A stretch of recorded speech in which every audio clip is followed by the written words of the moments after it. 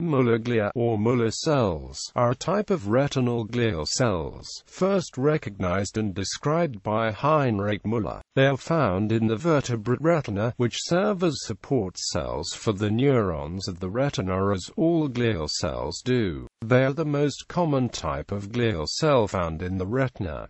They span across the entire thickness of the neural retina. The major function of the Muller cells is to maintain the stability of the retinal extracellular environment by regulation of K+ levels, uptake of neurotransmitters, removal of debris, storage of glycogen, electrical insulation of receptors and other neurons, and mechanical support of the neural retina.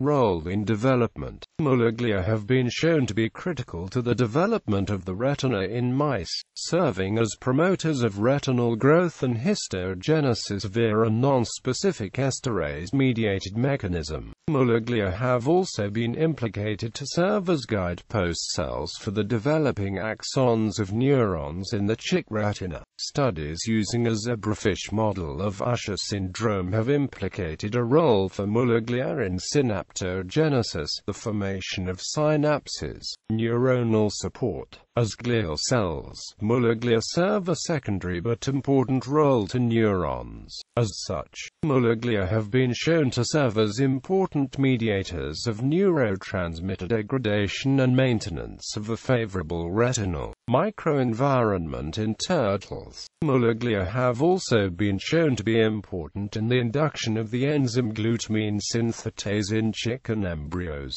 which is an important actor in the regulation of glutamine and ammonia concentrations in the central nervous system. Muller glia have been further identified as fundamental to the transmission of light through the vertebrate retina due to their unique funnel shape, orientation within the retina and more favorable physical properties.